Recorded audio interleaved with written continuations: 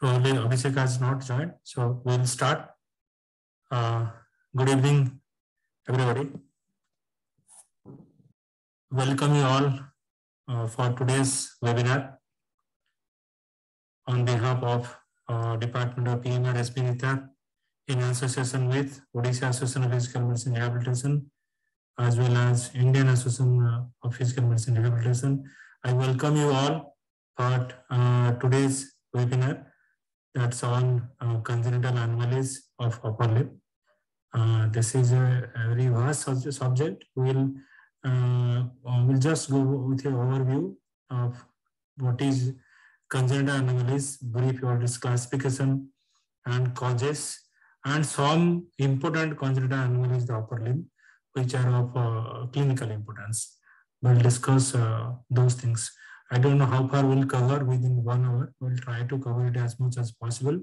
If I am not able to cover all the topics, probably we may have to take one more webinar on completing this series of congenital anomalies of the upper limb.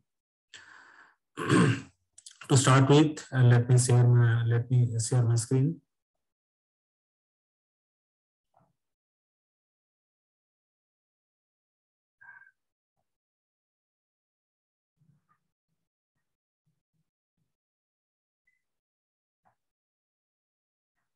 Is it audible to everybody? Hello? Yes, sir. Yes, sir. My slides are also visible? Yes, sir. Yes, sir. Okay. Thank you very much. So we'll go ahead with this congenital anomalies of the upper limb. So before going to that, let us discuss something about the development, how a upper limb develops normal process of development. So this upper limb develops from a upper limb bud, which appears around 4 weeks of fertilization of ovum. By the time mother knows about her pregnancy, by that time the limb buds already appear, and this limbs rapidly develops in subsequent 3 weeks, and it is almost complete by 8 weeks of interrupting life. And typically the limb develops from proximal to distal. I repeat, it is from proximal to distal. And the type of anomaly depends upon at what age of the ovum the insult happened to the ovum.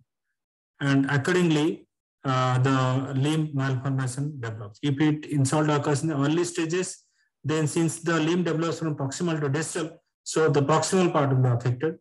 If any insultation to the embryo occurs towards 8th week of interrupting life, I mean towards completion of the limb bud, that time the distal part will be affected like foot or hand. So this is how the limb bud develops.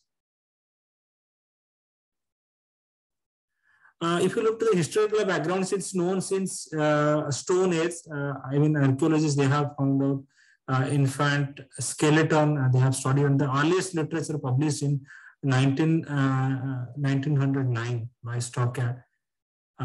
This is, I mean, these congenital anomaly literatures are so old, and they have found out that congenital anomaly various degree causes death about 23%. Subsequently, the 1960, 1997 onwards, so many literatures are publishing, and various way of classification is people trying to do, but till now there is no standard classification for classifying the congenital anomalies.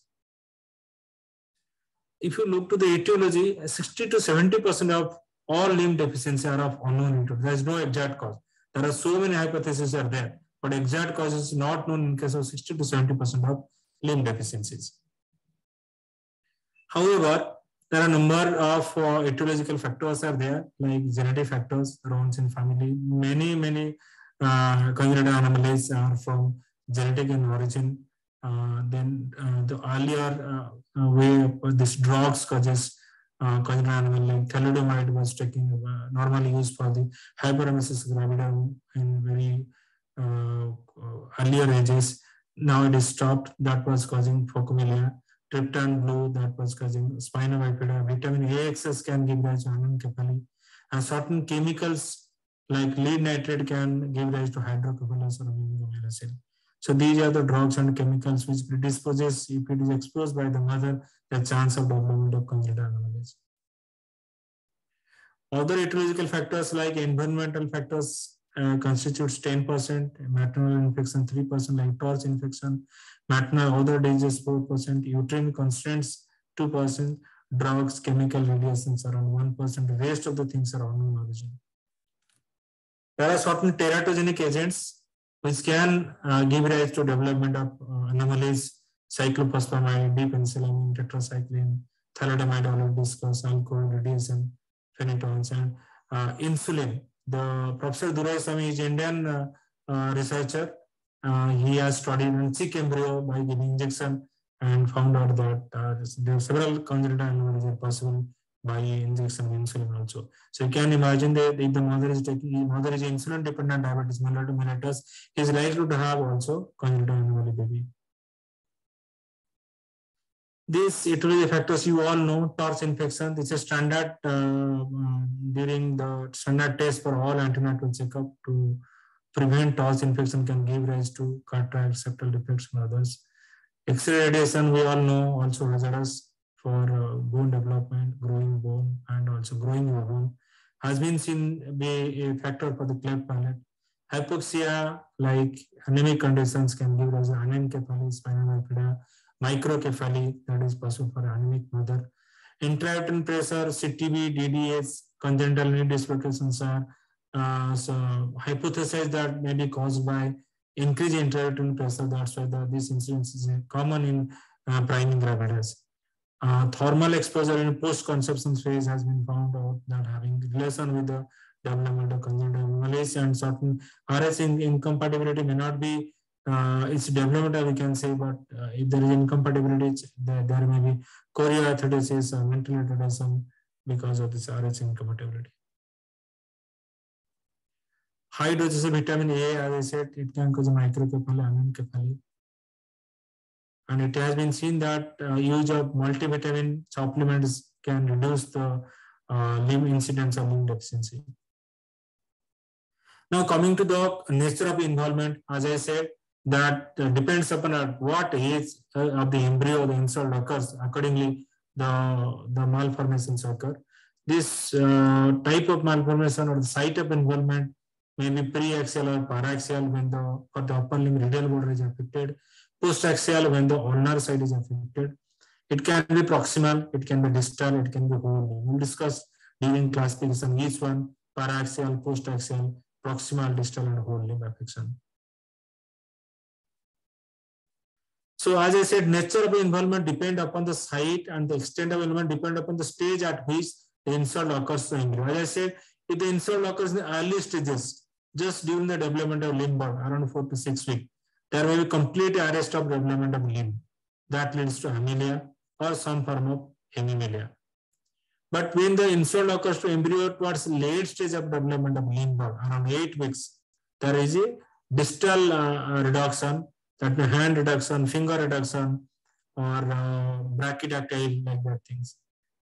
Here the upper limb is twice as commonly affected than the lower limb. So more anomalies in the upper limb. Now coming to the classification, there are several ways of classification for congenital anomalies, but none of classification is completely covering all varieties of classification. Why there is so many number of classification? Because none of the classification is complete. No classification can cover all types of congenital anomalies. That's why at different time, different researchers have tried to classify anomalies in different way. So these are outlines way of classification: descriptive, embryological, etiological, morphogenic. These are all old types of classification. Descriptive varieties, when you will describe the anomaly, like loss of finger or dactyly, arachnodactyly, limited number of absent of finger, claw hand, claw foot, polydactyly, cleft hand, lobster hand. They are just describing the part or the affected part of the anomalous part. So this is a descriptive way of classifying anomalies. But in certain anomalies you cannot describe. There you cannot explain what type of anomaly. And this classification will not cover, is not enough to cover all types of congenital anomalies. One is another is embryological classification that has been described by Hamilton et al. They have classified into, depending upon size, differentiation, and development, Size means if it is generalized, increase of size, can be gigantism, or achondroplasia, if it is reduced in size. Localized can be local gigantism or local hypoplasia. If there is a problem in differentiation, that we can get, you may get syndactyly, you may get absent digit, you may get absence of certain parts, maybe lack of differentiation of the limb. So it can develop pseudoarthrosis also. And sometimes either arrest or fusion or fail to differentiate. That also gives rise to different types of congenital anomaly. However, this classification system is also not enough to cover all anomalies. This is another classification, RS classification, where again this is one type of morphological classification. They have classified according to the part present or absent and type of part. It can be amelia, as limbs fail to develop or remain as bored. Hemimelia, a segment of part is absent. Phocomelia, a middle part or distal part is absent. Lobster claw hand, dyseria, polydactyly, brachydactyly. So this is again one form of morphological classification system. So this is another morphogenic by Swanson. This is latest one, means it has been further modified recently in 2015. Dr. Divakar was asking me about the OMT classification of the congenital anomaly, which is the latest one published in Tajian's Pediatrics Orthopedics book. That is that OMT classification is extension of this Swanson's classification. The OMT means it's, the three authors, Oberg, Michael, and Tonkin. These three authors, they describe a classification system into different way, like malformations, deformations, and dysplasias. They cover almost all types of congenital anomalies. But however, it is a very big list to remember. But this is a classification currently published in 2015, and that classification is extension of this Swanson's classification system. So this Swanson's classification next is the modified OMT classification, and also French Oralis classification or ISPO classification. All these classifications are arising from this Swanson's classification system. Swanson's also they classified into failure of formation part by transverse deficiency or intraocular deficiency. We'll discuss in a pictorial form. You'll better understand that. Then failure of differentiation part, duplications, overgrowth, undergrowth, congenital constriction band syndrome, generalized skeletal abnormalities. So this is a Swanson is the baseline classification for all modern classification system. These are a few pictures of the congenital constriction band syndrome, local gigantism, terminal transverse deficiency, longitudinal deficiency. We'll discuss in detail in the French Oralis classification. This is a French Oralis classification. You can say one of the classifications which covers maximum number of congenital anomalies. Like we discussed our splint classification system, wrist hand, hand wrist elbow, hand wrist forearm, or wrist forearm elbow. Like that classification system, we have biological name for the animals and plants. Similarly, this is a classification system which almost cover most of the congenital anomalies, and this is the again base platform of classification of ISPO classification. Okay, so the ISPO classification also originating from this French Oralis classification. This French Oralis classification broadly classified anomalies into terminal and into. Please try to understand. This is the fundamental of all congenital anomaly classification. So this French Oralis classification classify anomalies into terminal and intercalary. Terminal means beyond that anomaly, nothing is existing. Intercalary means in between. The in between part is absent, but distal part is present. The terminal part is present. So terminal and intercalary. Again, terminal can be classified into transverse and longitudinal. Terminal, if you look to this picture, this is a terminal. There's no part existing beyond this term. So this is a terminal variety of congenital anomaly of the upper limb. So this terminal can be transverse. That means the limb is cut like thing, transversely cut. So all congenital amputees are coming under terminal transverse varieties. So terminal transverse deficiency through forearm, that indicates it is a below elbow amputation, congenital below elbow amputation. Terminal transverse deficiency of the humerus, that indicates it is a congenital transhumeral amputee. So this is a terminal transverse deficiency. Okay. Then terminal longitudinal deficiency. If you look to this limb, this is a example of a terminal longitudinal deficiency. Why? Here maybe it is not clearly visible. This is a case of fibular hemimelia with the absence of fourth and fifth toe. So why it is longitudinal? Because a longitudinal bone is absent. That means the fibula is absent with corresponding foot ridge also absent. So terminally nothing is there. It is longitudinal and terminal. Clear? So a fibular hemimelia with absence of lateral ridge of the foot are the terminal longitudinal deficiency. A congenital amputee is a terminal transverse deficiency. Okay. So coming to the next varieties, terminal intercalary deficiency. Intercalary again, intercalary transverse and intercalary longitudinal. What is intercalary transverse? If you look to this picture, transverse means it is cut. So in between portion is transversely absent. So these are all focomelia group. Maybe proximal focomelia, maybe distal focomelia, but all focomelia will come under intercalary transverse deficiency. Why it is intercalary? Because the terminal hand is there. So the hand is present here. So intercalary in between part is absent. So maybe here the arm is absent, the forearm is absent, the hand is directly attached to the arm. So this is a variety of intercalary transverse deficiency. So what is intercalary longitudinal deficiency? If you look to this picture, if it is a case of hemimelia, fibular hemimelia with the presence of the normal foot. So this comes under a intercalary longitudinal deficiency. Why not is it transverse terminal? Because the terminal foot is normal. So it is a longitudinal because whole length of fibula is absent. That's why it is intercalary longitudinal deficiency. I hope it is clear to all of you. This is the simplest way of classifying a limb deficiency. This is again a pictorial diagram. You can look to this picture. So this is a terminal transverse deficiency, transverse terminal deficiency, terminal and transverse. This is terminal longitudinal deficiency. The fibula is absent and the fifth toe is absent. This is intercalary picture where the in-between part, the forearm is absent and transversely absent. So both the bones are absent.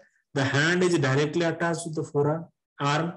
So this is transverse intercalary deficiency.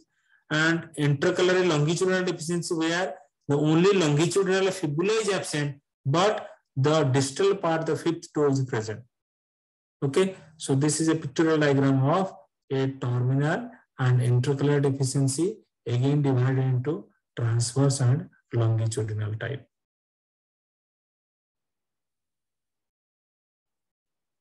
Coming to some examples of terminal deficiencies. So amelia, where the complete absence of the limb, or congenital amputees, archeria or apodia, foot absence or hand absence, adactylia, finger absent, aphalangia. So these are all transverse deficiency. Already have described this picture. Then longitudinal deficiency already explained, hemimelia, complete hemimelia or incomplete hemimelia. Intercalary deficiency already explained to you that in case of intercalary transverse deficiency or complete focomelia where the hand or foot is directly attached to the trunk. That means the arm and forearm both are absent. Then other varieties are proximal focomelia, this is complete focomelia, then proximal focomelia or distal focomelia. Proximal focomelia where the arm or thigh is absent. The hand or foot along with the leg and forearm is directly attached to the trunk. Distal focomelia But the hand is there, arm is there, but forearm is absent. That means the hand is directly attached to the arm. That is distal pupilla. Distal part is transversely absent. Then intercalated longitudinal, these are all hemimelias, tibial hemimelia, fibular hemimelia, whether but the provided the distal part must be present. The thumb must be present for the radial club hand, or for fibula, fifth toe must be present. For tibial hemimelia, the great toe must be present. Then only it will come under intercalary longitudinal deficiency. This is ISPO classification, wrongly written in ISO. This is ISPO classification. The same is just a extension of French oralis classification. So terminal, these are already, we have explained this. These are some of the pictures. Terminal transverse deficiency. Now, coming to the principle of treatment, or this type of a terminal transverse deficiencies. First we'll discuss, that is your congenital amputees. So one can choose for any reconstructive surgery if at all is possible.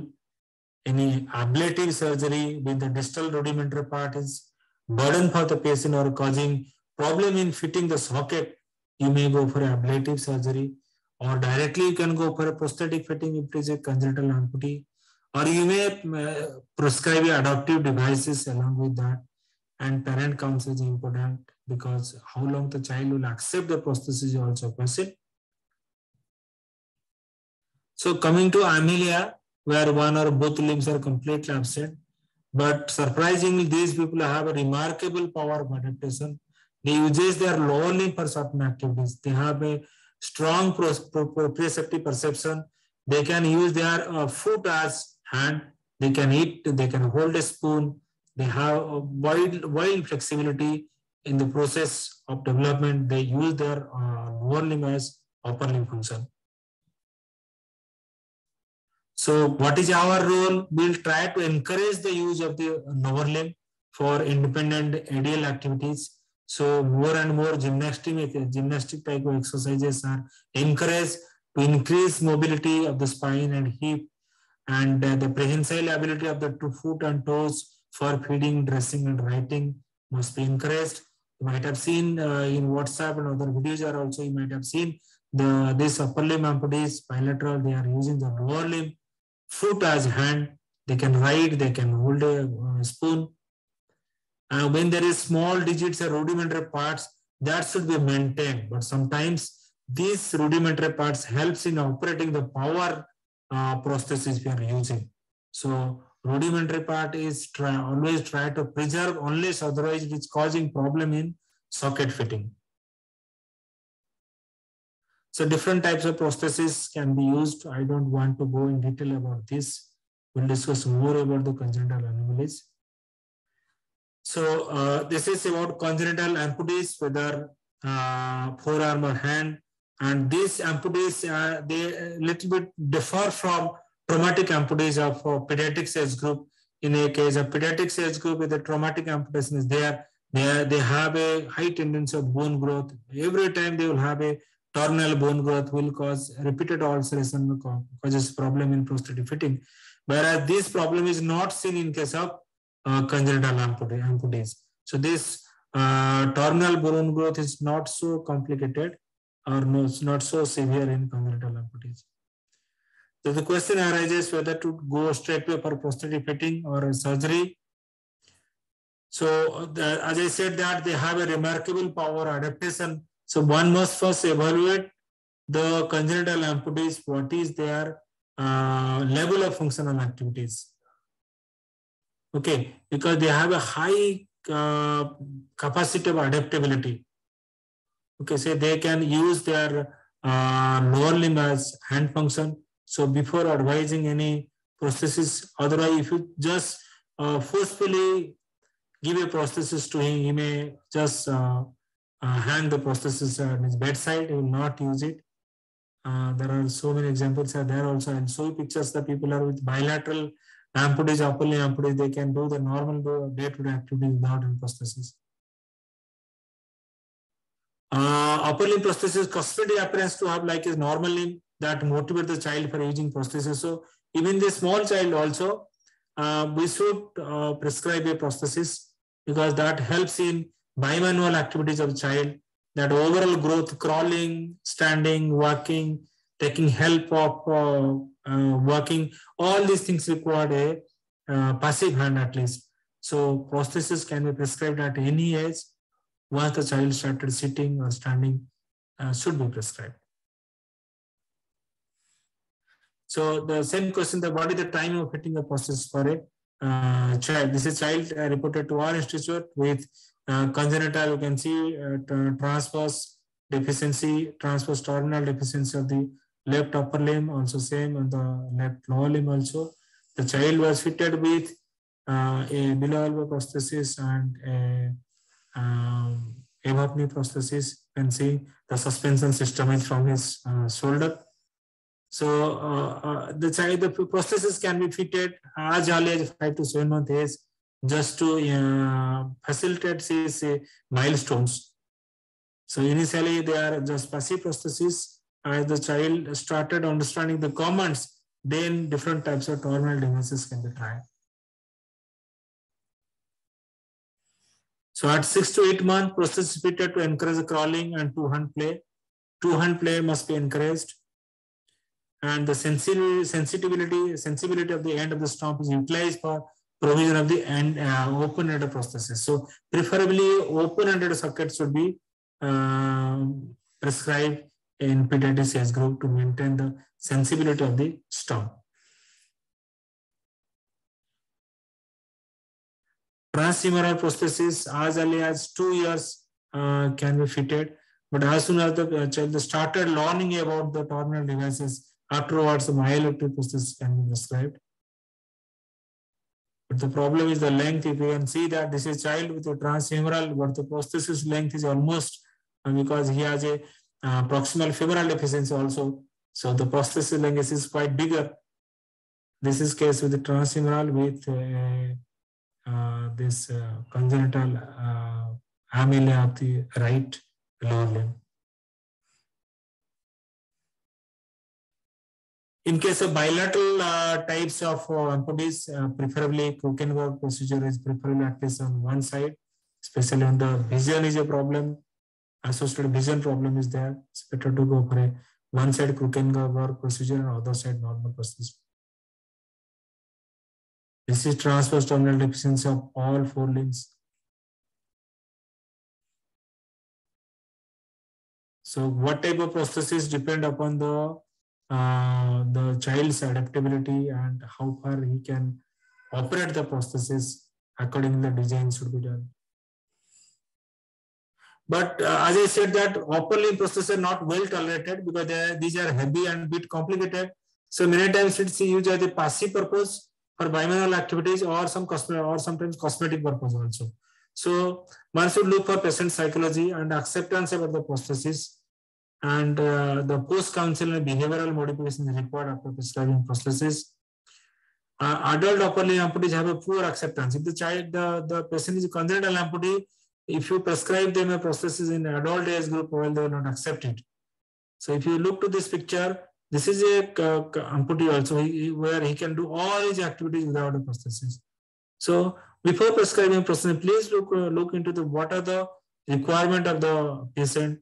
Just prescribing prosthesis is not good enough. You have to assess his activities, daily living, his functional capability, what external prosthesis is required.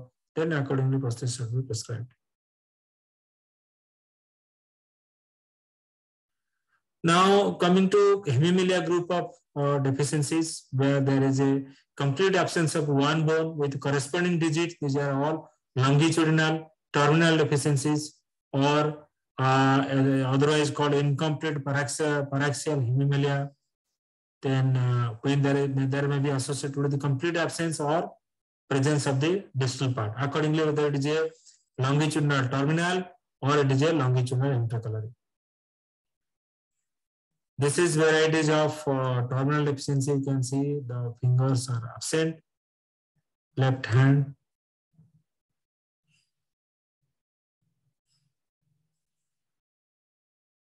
Intraocular deficiency, as I said, mostly if it is transverse phocomelia, can be proximal phocomelia where the proximal part is absent, forearm and hand is directly attached to the trunk, or distal phocomelia where the hand is directly attached to the arm. It's a proximal phocomelia, distal phocomelia.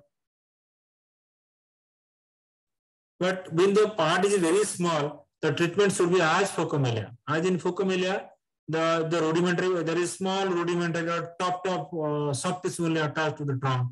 That is complete phocomelia. Similarly, in case of this distal phocomelia or the proximal phocomelia, depending upon the functional ability of the rudimentary part. If it is non-functional, better to amputate and fix with a good prosthesis. If little bit function is there, better to preserve it so that he can use the rudimentary hand for holding or other things, or else this can be utilized for operation of the myoelectric variety of prosthesis.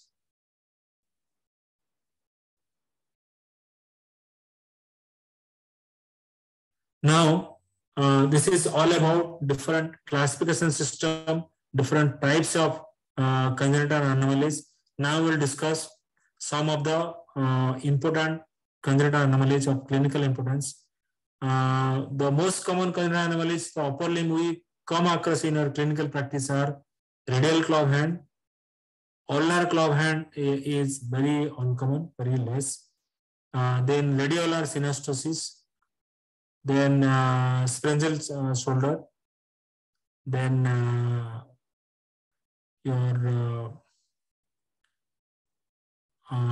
one form of distal radioulnar problem. We'll discuss in detail about that. So let us start with radial claw hand. This is one of the common congenital anomalies of the upper limb, otherwise called paraxial radial hemimelia or radial meromelia.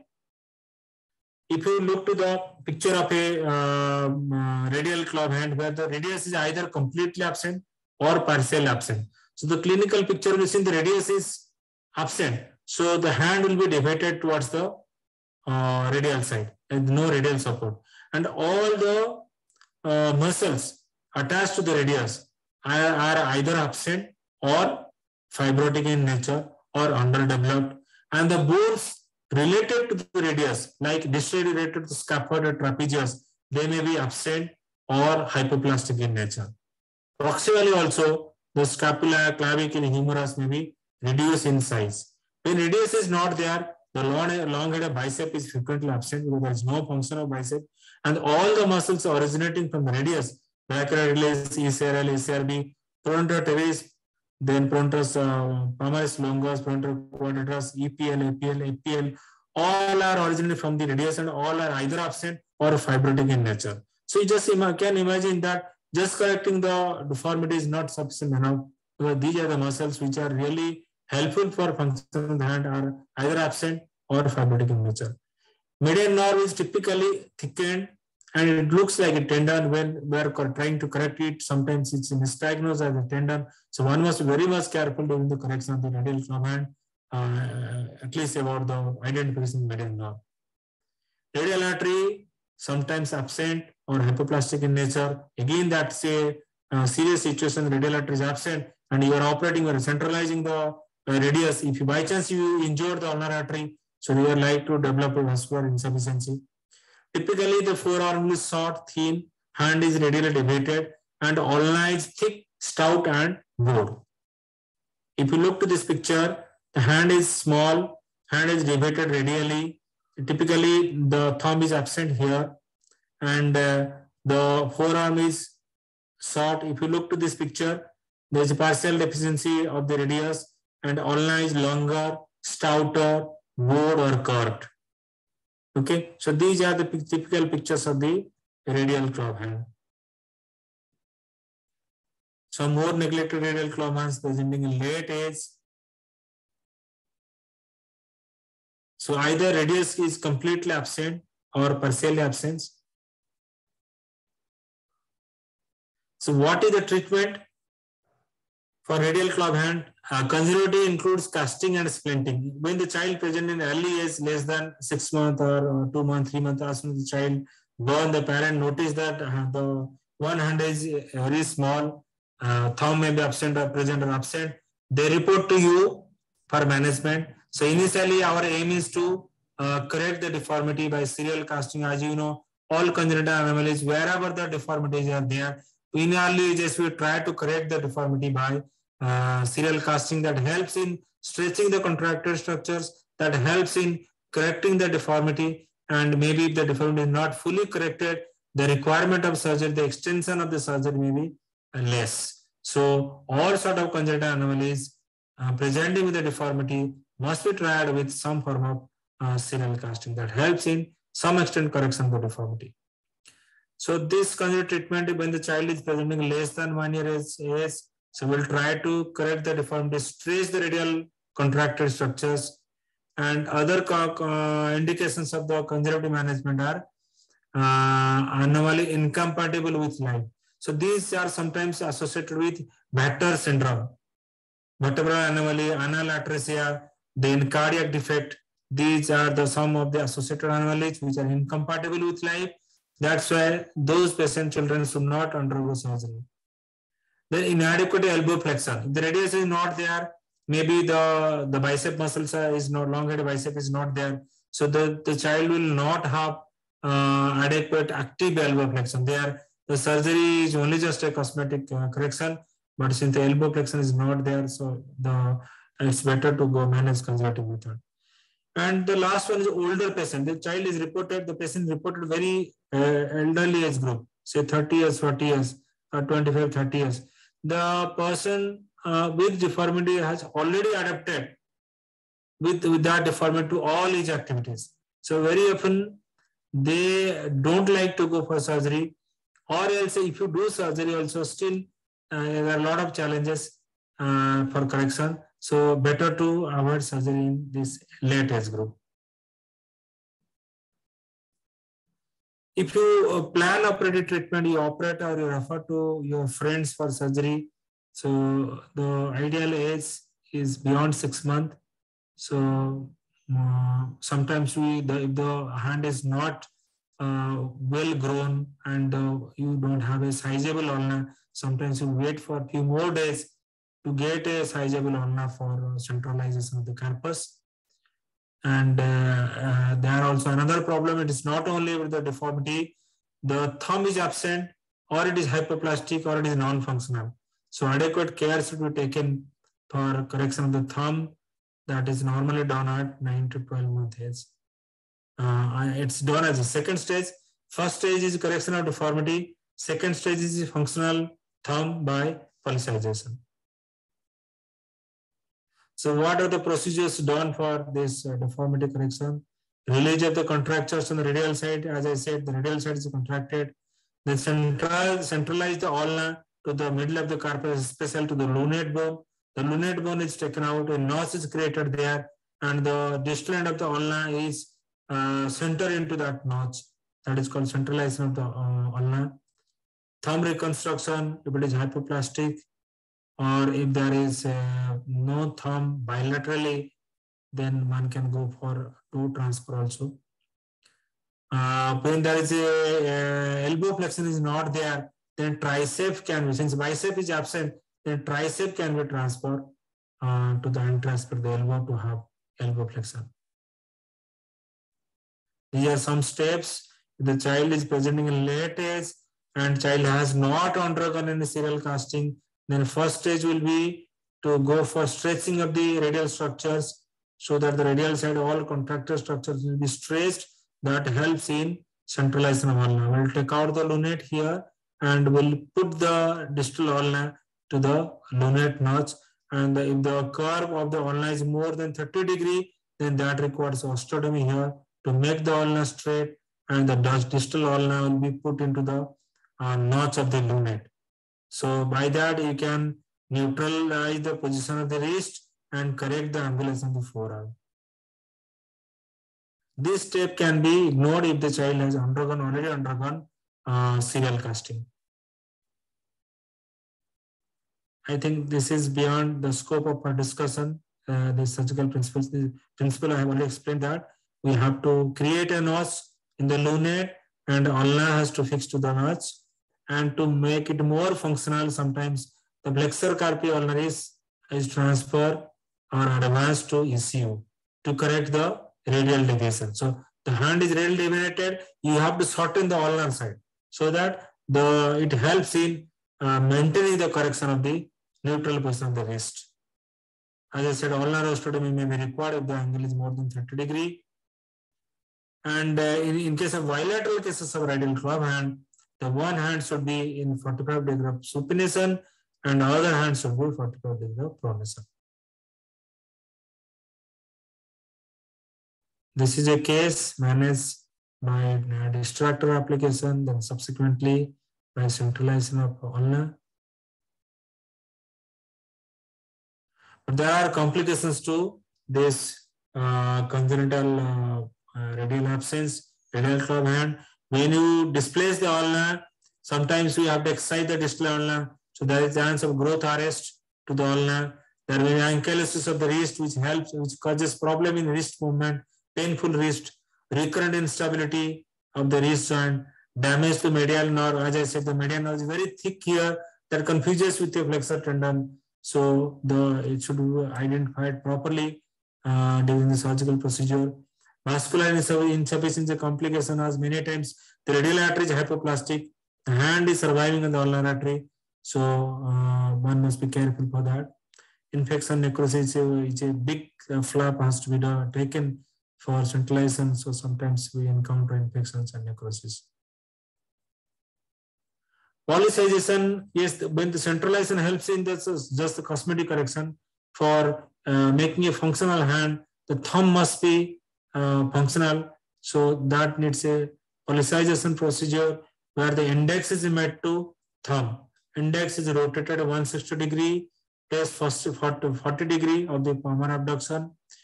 That the index will work like a thumb, and when the index is absent also, the toe can be transferred to the hand. That's a free transplant procedure, requires help of vascular surgeon. This is a case where polycization has been done, index has been made to thumb. So to make the thumb more functional, the next procedure is the openness-plasty. After making the index as thumb, to make it functional, openness-plasty is required, where the abductor digiti minimi of the little finger is transferred to the lateral band and central slip of the PIP joint of the transferred index finger. That is openness-plasty. Tricep transfer, when there is inadequate elbow flexion, that is a contraindication of surgery. But if tricep is functional, there is a rudimentary proximal radius, one can transfer tricep to anteaspect to achieve elbow flexion. The next anomaly is congenital absence of ulna, very uncommon anomaly, 1 in 1 lakh live birth present. So that's not so common. Here the ulna is absent, radius is there. So the function depends upon if the ulna is absent, proximal complete absence of ulna, or the distal absence of ulna. The distal absence of ulna are very good results, because the proximal ulna really forms the elbow joint. So we keep the proximal ulna if it is there. Then we bridge the existing radius to the ulna, that is called ulnarization of the radius. So that is a procedure also. There are beautiful results with that. So in that situation, our principle will be on retaining function and also cusmesis, that is deformity correction. The next anomaly is congenital radioulnar synostosis, the next common congenital anomaly of the upper limb. Very often we encounter in our clinical practice in OPD, many cases with congenital radioulnar synostosis. This is a congenital disorder affecting supraradioulnar joint. Typically, it affects the supraradioulnar joint because the limb develops from a single limb rod, from a single cartilaginous rod, which differentiates into radius ulnar, and the differentiation occurs from distal to proximal. So that's why the radioulnar synostosis is mostly seen in the proximal radial ulnar joint. Okay, and in that situation, the hand will be fixed in a definite position, whether it is fixed in pronation or supination or mid-prone position, but it will be fixed in one position. So the child cannot do supination or pronation. And etiologically, as I said, the forearm develops from a single cartilage annulus that divides from distal to proximal, and the division is complete by 7th week of intrauterine life. The whole limb develops by 8th week. Radius ulnar division occurs complete by 7th week.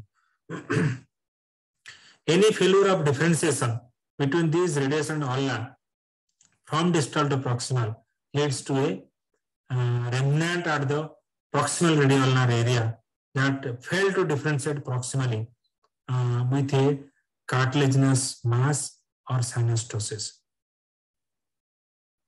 The males are more affected than female, 3:1. 60% cases of radial ulnar synostosis are bilateral, and 20% out of them, 20% having positive family history.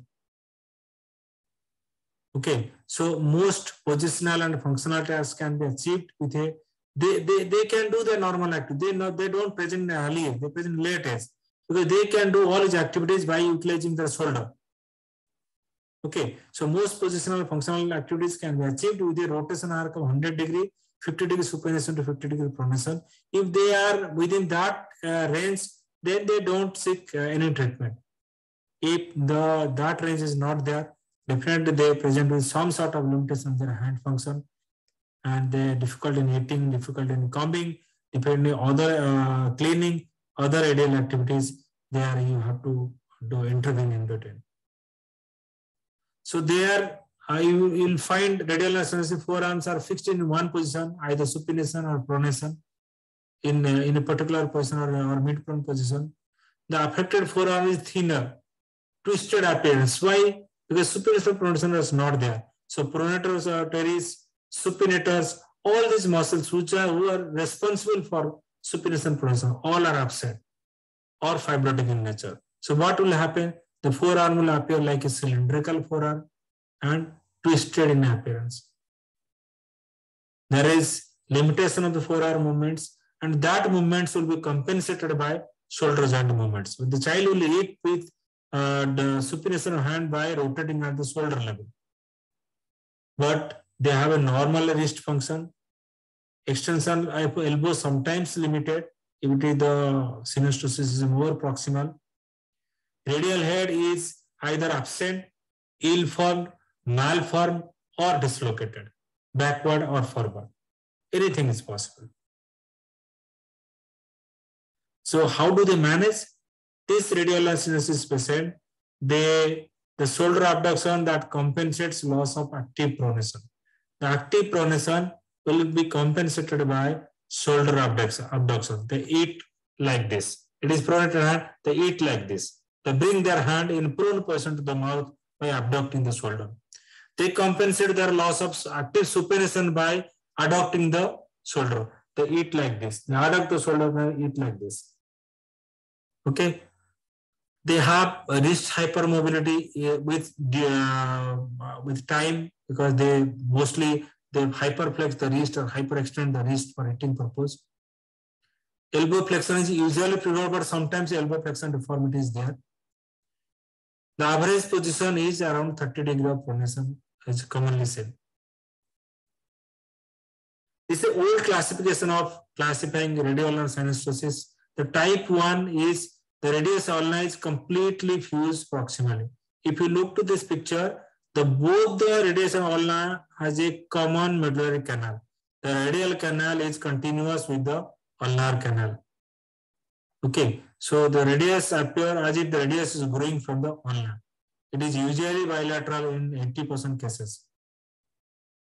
Type 2, there is a congenital dislocation of ill-formed radial head. This is not a true synostosis. Okay, they are just the radius ulnar anchored at the level of coronary process. It's not a true synostosis. Radius is thick and stouter than the ulna. So you will not get much X-ray findings here, except that there is a severe restriction of supination and pronation, and there is some sclerotic changes and the coronary process of the ulna. That gives you suspicious of a case of type 2 congenital radial nerve synostosis. Type 3, the head of the radius is present. Again, it is malformed. The upper part of the shaft is fused with the upper part of the ulna. So the synostosis is more distal, beyond the coronary process. Okay, they are sometimes confused with cold elbow. So this is the current classification system. Is completely different from the old classification system. Type 1 is no osseous synostosis, where in earlier classification type 1 is a complete synostosis. Here the type 1 is no osseous synostosis, radial head is reduced. Type 2 is osseous synostosis, radial head is reduced. Type 3 is long osseous synostosis, radial head hypoplastic or posteriorly dislocated. Type 4, osseous synostosis with radial head mushroom shape and dislocated anteriorly. So type 4 anterior dislocation, type 3 posterior dislocation, type 2 only osseous synostosis, radial head is reduced. For type 1 no synostosis, but radial head is reduced in size. So this is the current form of classification system. Now coming to management, how do you manage those cases of radial nerve synostosis? So you have to be very tricky and clinically must be very sound, must be judicious about the treatment. But this is a hand which is normally functioning. They are adapted to their limitation of supination and pronation. So you have to exactly look for what are the limitations of the radial, how far they are affecting their normal day-to-day life. Accordingly, you have to plan. So conservative management, which you prescribe are low demand patients, forearm fixed in functional position. Suppose the forearm fixed in mid-prone position. No, you don't need any treatment. They can manage with this. Okay, asymptomatic and unilateral cases. Unilateral cases, if it is right hand synostosis, the patient can be encouraged to use his left hand for most of his ideal activities. So maybe the requirement of surgery is minimal. So really, in case of unilateral asymptomatic cases, also give a second thought for correcting it. And the last one is unwilling to accept the risk of surgery. And there are certain risks like compartment syndrome is possible with repositional osteotomy. So after explaining everything to the parents, if they are not ready, it's better to go for conservative management. Conservative management means you have to encourage shoulder and associated movements for their ideal activities.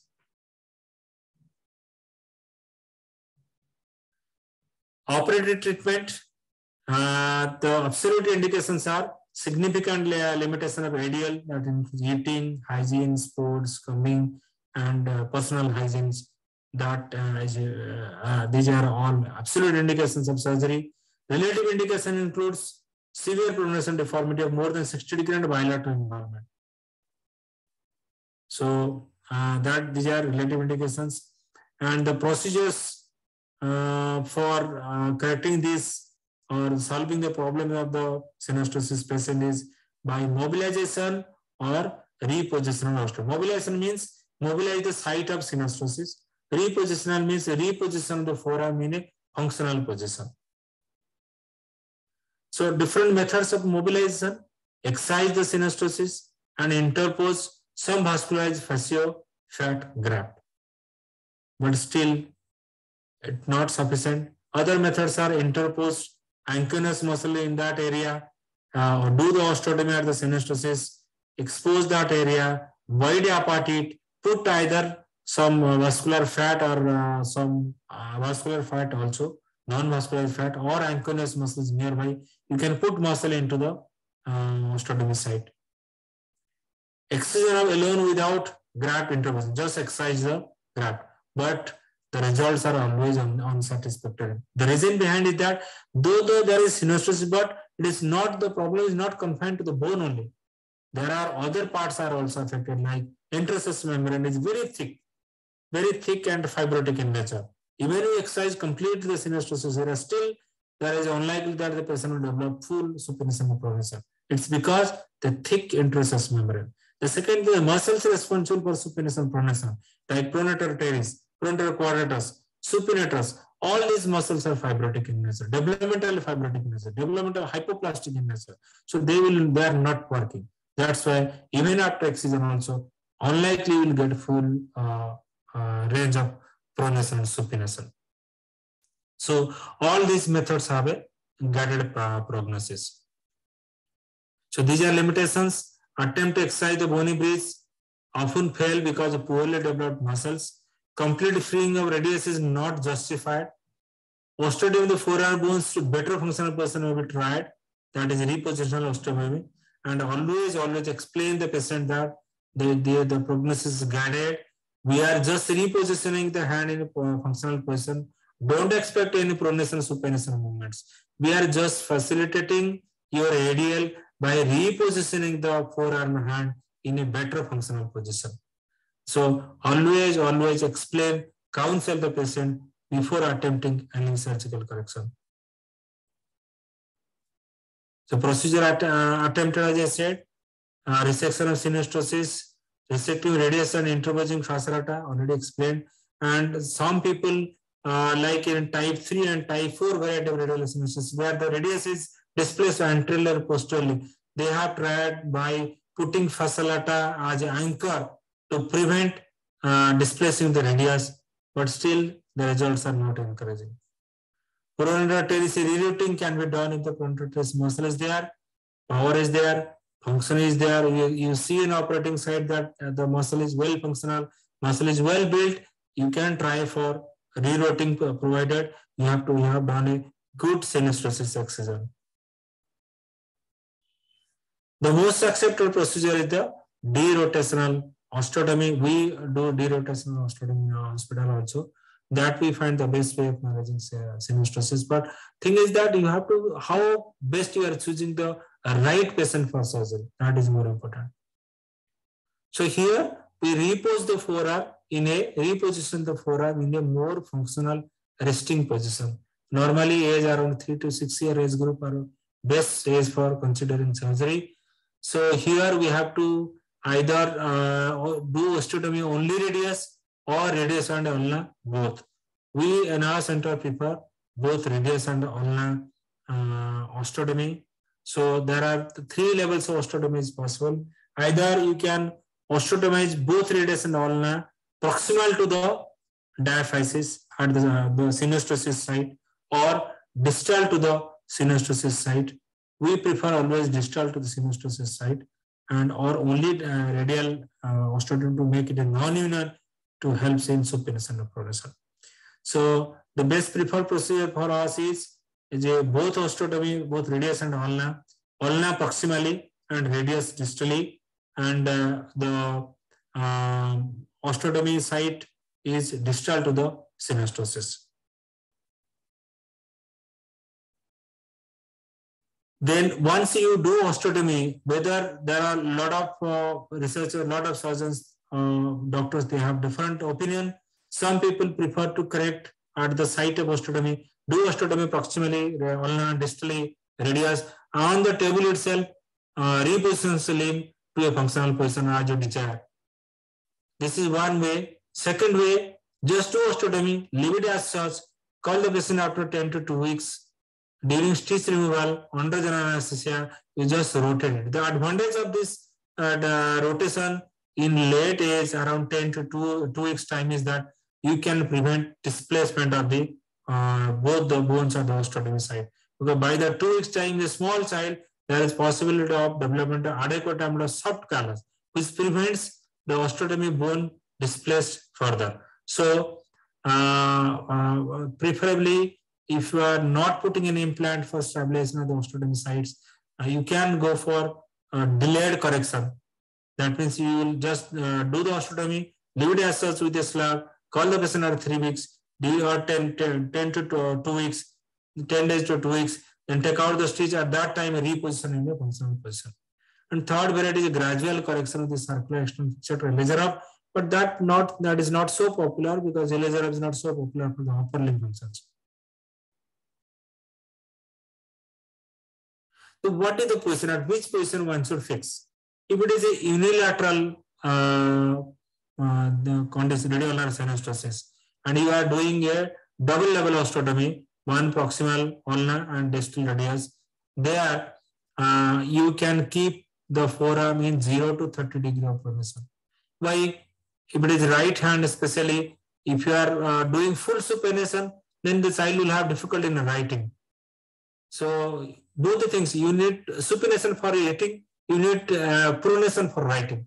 So you have to keep in between position. So at around 0 to 30 degree of pronation. That helps in both eating and writing purpose.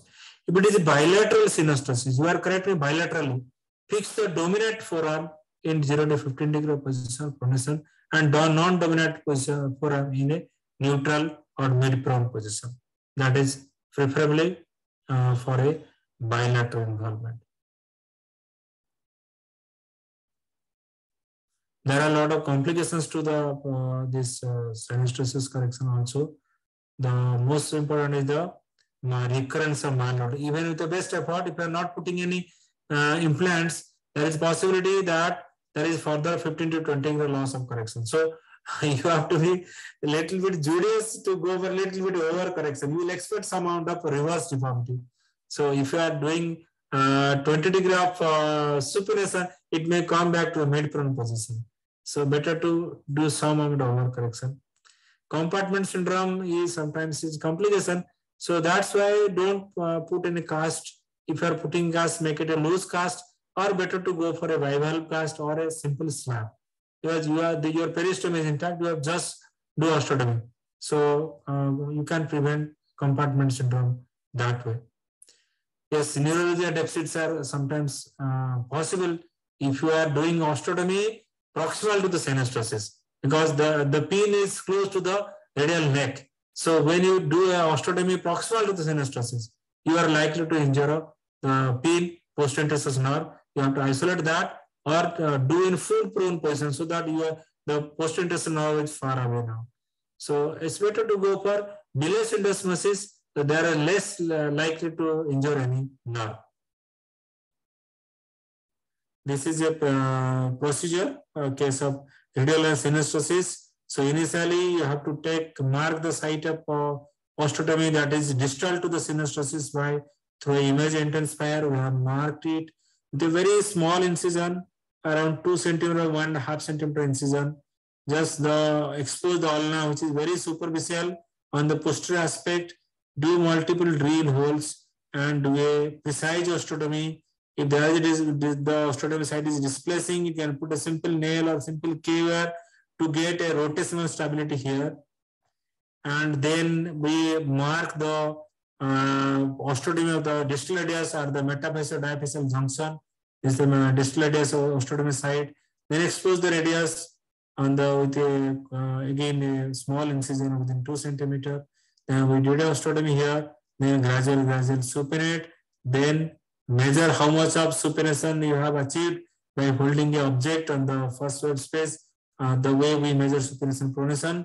Then rotate the forearm to a desired position of functional position. Keep in that position and go for plaster slab or cast as per your choice. So I think it's 8:30. We'll stop here. The rest of the impossible, other two congenital anomalies we'll discuss in the subsequent event. Now the discussion is open for question answer. Any doubt? Please, you can put your question in the chat box. Or Abhishek has joined. He can take up your question and ask.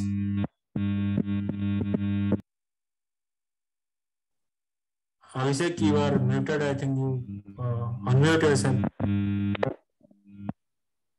Actually facing some technical problems. I think am I audible now, sir? Yes, you are audible now. Okay, so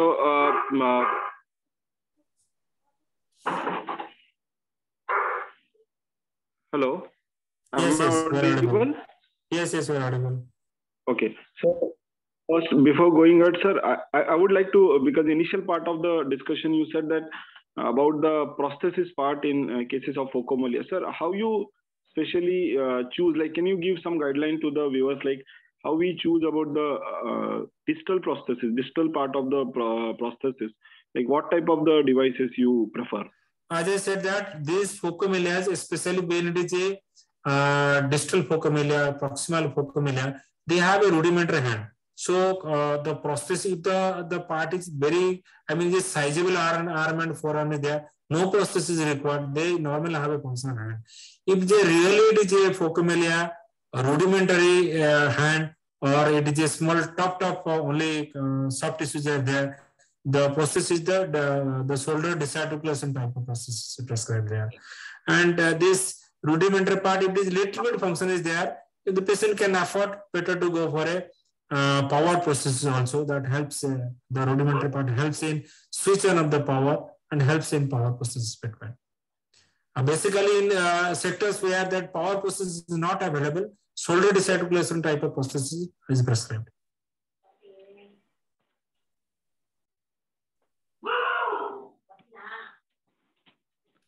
Hello. Yes. Yeah. So is it clear? Yeah. It's quite clear, sir.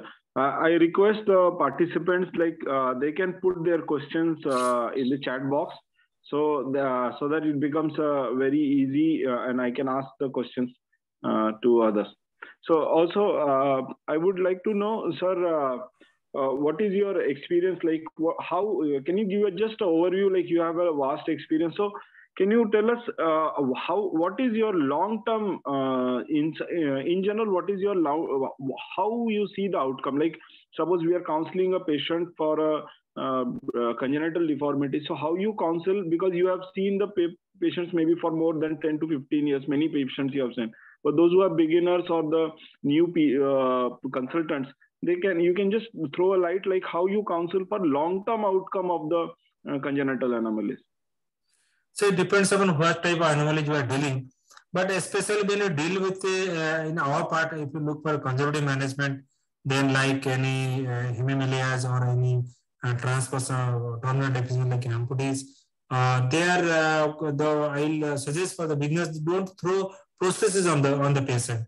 Just look that what is the exact requirement of the patient, what is the functional ability of the patient, and how you are solving the problem. Just prescribing prosthesis is not good enough, because you will just hang the prosthesis on the side of his bed. So you have to see what are the existing functional ability of the person with the deformities or the disability or the amputation. Then accordingly the prosthesis should be prescribed. And certain other congenital anomalies, like for a beginner, when you are getting a patient, you should have a brief knowledge about the congenital anomalies and what is going to happen in the future. If you are not intervening the patient from the beginning stage, what complications the parents are likely to face, these things must be counseled to the patient. And what procedure, whether you are going to manage conservative or surgical procedure. If you are managing conservative, what are the limitations, how best they can use the prosthesis or the aids and appliances. This is the first part a beginner or a physiatrist must take care of these things. I think you have answered the next question also. A question has been asked in chat box that like what is the outcome of surgery we should expect, whether it is a functional or it is at the level of ADL or it's just a cosmetic. I think this question is asked in terms of the main three deformities being explained in this discussion. So maybe, sorry, over to you, sir. I don't actually, I'm not getting it, whether it is for the synostosis or radial club hand or both. Yeah, that has not been. Okay, we can use the question for both the purpose also. The cosmetic as well as ADL activity. Yes, for the radial or synostosis, cosmetic is not a big problem because only the forearm is a bit cylindrical in shape. Otherwise, cosmesis is not a problem. But only ADL activities is a problem. As I said, that if the forearm is fixed in mid-prone position or 20 plus minus 20 degree, then it is unilateral. Better to leave it as such and just see how he is eating. You are sitting in OPD. Suppose you are getting a patient. See, just hold a object, keep a object on your table like a paperweight. Ask the patient to hold. How he is holding that paperweight. Ask the patient to take something to the mouth. How is bringing his hand to the mouth. So examine it that way. What is his limitation? Other ideal things you can try in the OPD also, how he is doing. If there is a gross limitation, you will find is a gross limitation. Yes, you can go for surgical procedure. And about the radial club hand, yes, the point of focusing here is that we must have a basic knowledge on this, that if you, at least we can diagnose the condition, we can treat the patient in the early stages, like serial casting, stretching. This helps in subsequent cases. I have seen patients even with a flexible one, when the incomplete radius is there, I mean proximal radius is there, only distal radius is absent there, they can be managed conservatively also, like stretching and serial casting initial stage, followed by with a hand, wrist and forearm orthosis. And basically the aim is to bring back to a neutral wrist position, that solve your cosmetic problem. And also some extent, if the partial radius is there, they are also functionally some extent they are active. So if the basic knowledge is there, yes, some cases can be managed by conservative method. And the way the most important thing that you have to decide when to send the patient for surgery and when, how long you will treat it conservatively. That is also you have to decide at your level. Yeah, what I can summarize is this zone is a very vast zone, and over years with experience only we can make it out, like what best can be chosen for the patient. I think there are no more questions in the chat box. I think this is time to call off for the session. Yeah, I had left only two common conditions, like Medlock's deformity of the wrist, very common condition, and this deformity. Maybe some other time we'll discuss on that. Springel shoulder also. Nothing much to do with the springel shoulder, but yes, something can be done for the Medlock's deformity. That's a congenital developmental deformity. We'll discuss on some other time. Thank you. So on behalf of IAPMR and SVNIRTAR, I congratulate and say thanks to Pavitra sir. He has been always helping us and guiding us and enlightening us at various aspects. And I also thank to all participants who have joined. And I'm having expecting again at you be all present for the next session, at forthcoming session. Thank you so much for joining, everyone. Thank you everyone for joining the webinar. Thank you very much. We can leave now. Yeah. Thank you.